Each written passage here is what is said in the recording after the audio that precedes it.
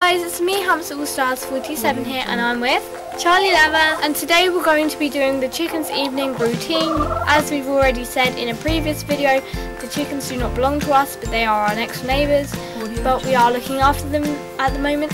So we just thought we'd show you, for a bit of fun, their evening routine, what we carry out every evening.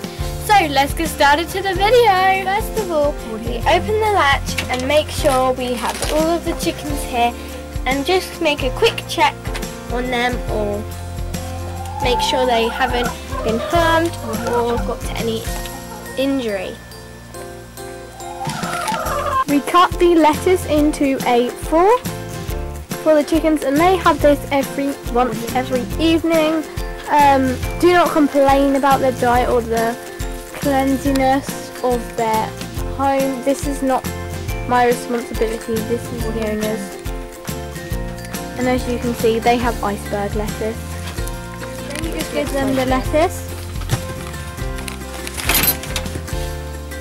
Then you get out the pellets, which is 1 red jug and half of sweet corn. I meant not sweet corn, corn.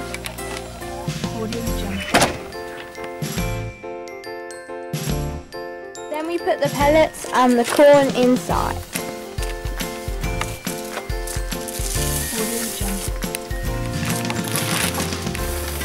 Tray where all the pellets are put, and that's the water basin, that's some of the lettuce, and down there is some of the corn, and that is to remove the water from their cage.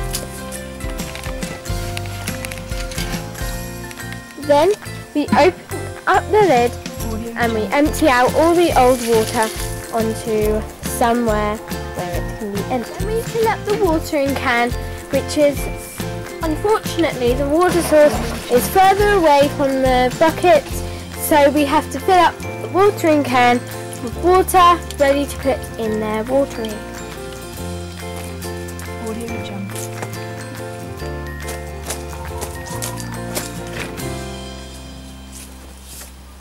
Next, we pour in the water from our watering can into their little pot.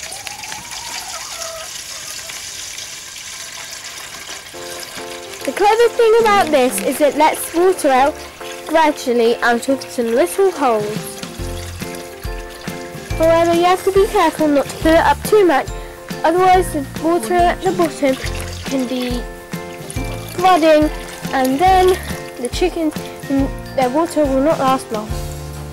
Back onto the jar and we seal it shut so that it is carryable. Finally, we put the watering can, well, not can really, then we put their watering substance back into their cage.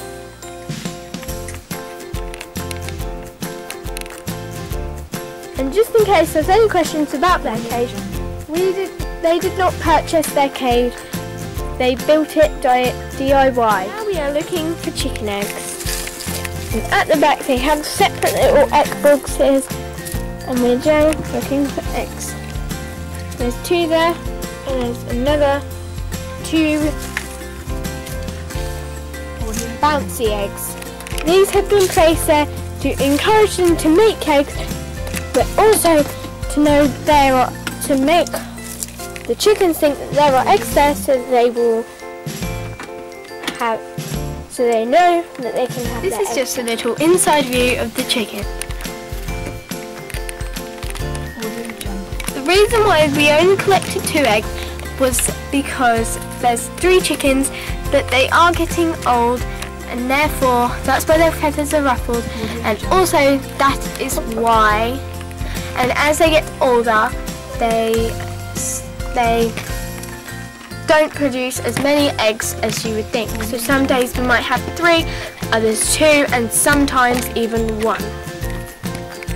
Thanks for watching. Please comment, like and subscribe. Bye!